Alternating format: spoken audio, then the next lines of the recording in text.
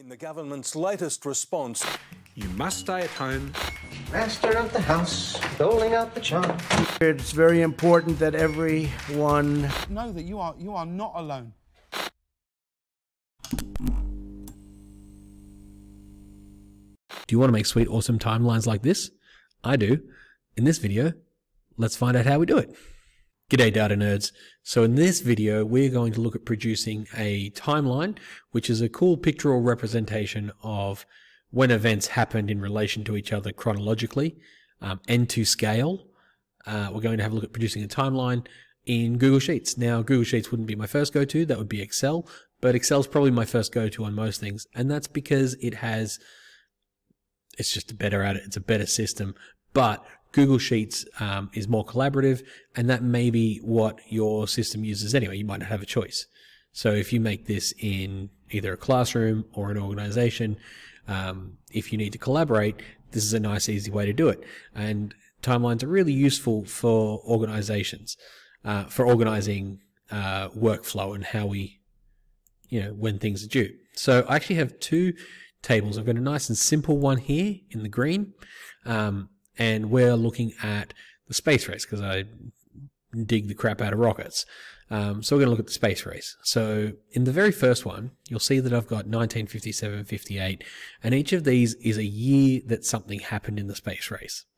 But you'll notice I've got 1960. And 1960, for the scale of things we're looking at, was a pretty bare year, so it was 63, 64, and 1967. But we still need to include these years because that gives us our scale. Without those, it'll stop being to scale. So this column here has every time unit that we want. Now, in our more detailed table, you'll see that we have events happening in October 1957 and November 1957. This means, so if we can split those two pieces up by a month, it means we need to split our dates up by months. And that means we need to keep every single month in there and not just the ones we need, because again, we want to keep it to scale. Now, that seems like a hassle, but using a spreadsheet, it's actually not too hard. So if we go October 1957, if we get ahead of ourselves and just start dragging it down like that, you'll see that every single year is October 1957.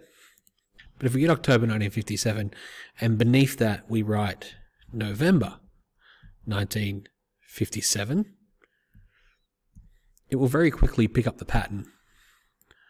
And then we can drag that all the way down to July 1969 or whatever date you've got. Now, it's okay that you've got big chunks of empty space because this here is not the point. This is just our background information, and in fact, we would keep this on a separate sheet that no one would see if we were using this graph for something else. So here we go. We have all of our information. Now let's have a look at how do we turn this into a timeline. First off, we select, So let's have a look at how our tables are built first. We have the date or year. So that's the time. We have the events that we're looking at in both. And then we have this one here in height. And what we're doing essentially is we're hacking a column graph or a column chart to make a nice and easy timeline. And with that, that means we need a numerical value. And in this case, we have positive values and negative values. And you see they alternate. And the reason they're alternating is so that we can put all of these values so that they're not overlapping when they are data. And you'll see when they're data points on our chart, and you'll see this now. So let's have a quick look. We'll do the simple one first. So we highlight all of our data. We've got year, event, and height all highlighted. So we go to Insert, Chart, and there we go. And this looks nothing like a timeline. What have you done, Pete? You've ruined our time. No, just jokes. We're good. First thing we want to do is we want to add an x-axis. Our x-axis we're going to use will be year because that's where we want our time to go. So we do this, put it down there, 1957 all the way through, and it's starting to at least now have a scale. So that means our series that we want on there is we actually want the height and the events, not the year. So series, we'll get rid of this. We don't need this one. Remove that. Bye-bye, pal.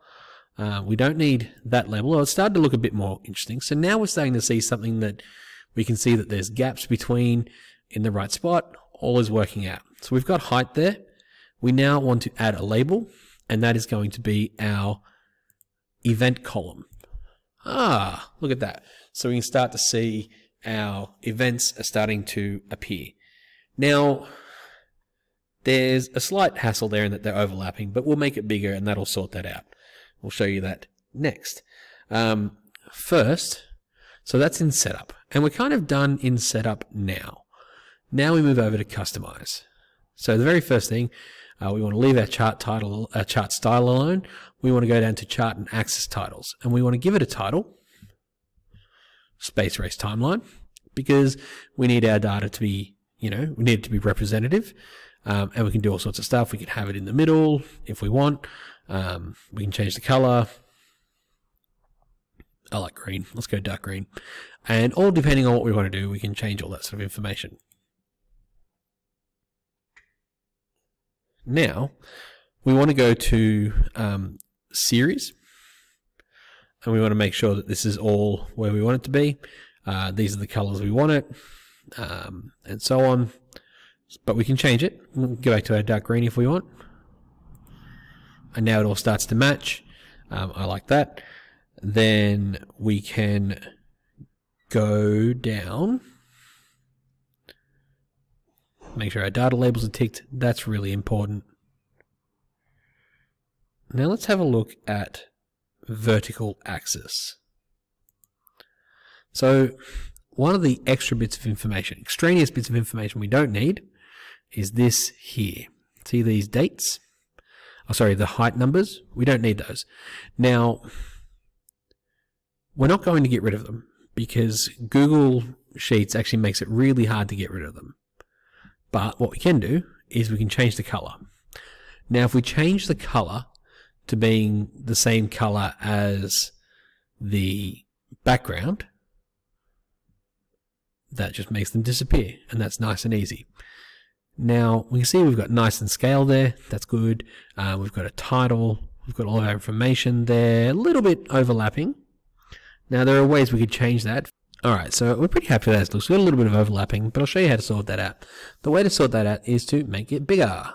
So if we go here, we can stretch the chart out like this. It's easy done. We see the information starts to get a bit clearer, but I like to do this always. Move it to its own sheet. Now, you'll see that the lines become thick, and the reason they become thick is because the space is thick, that's all. And that's something that's actually easier to sort out on Excel. We get a little less flexibility here, but again, collaboration is the payoff.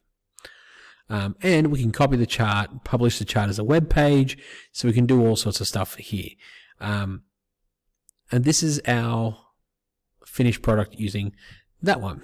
Now, if we go back to sheet 1, we can do it. Now, if we go back to sheet 1, we can actually do it with our second set of data. And this is the more complex one. It'll produce a different type of graph. It'll produce exactly the same type of graph, but it'll look a little different. So if we go here to insert, chart again, same sort of deal, right? So we go, make sure we've got our column chart. We want to add an x-axis, which is going to be the date. We then want to remove this series, and we want to keep the series height, but we want to add a label, and that label is going to be the event. Oh, come back to edit. And we want to remove the x-axis labels because they're not helpful for us.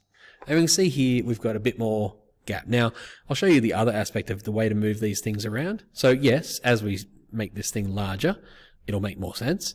But I just say right here, I've kept all of the American stuff on, well, actually, no, here we go. USSR satellite lunar orbits the sun, which is weird that they call it lunar. And the USA John Glenn, first American to orbit Earth. They overlap a bit. So let's have a look on how to fix that. So if we look here, that'll be around 1958, USSR. We go up here. How about we change this to a -1 instead? We change that, and what we'll find is that if we go back down, I'm not sure why it's built down there, that it's moved. So let's actually move this back up. So that's one way to sort out our problem. Then we go here, edit the chart. Again, we want to give it a title, so we go into customize. Give it a title. What else can we do? We can go to the vertical axis. Text color, the same. Just get rid of it there. Grid lines and ticks. These lines here are annoying. So if we make them the same color as the background, they will disappear. And again, we make this its own sheet, and we can see how we have this beautiful, nice timeline. Thanks for watching. I hope that made sense, and I hope you can make your own timelines now using Google Sheets. Yeah, thank you for watching, and we'll catch you next time. Bye now.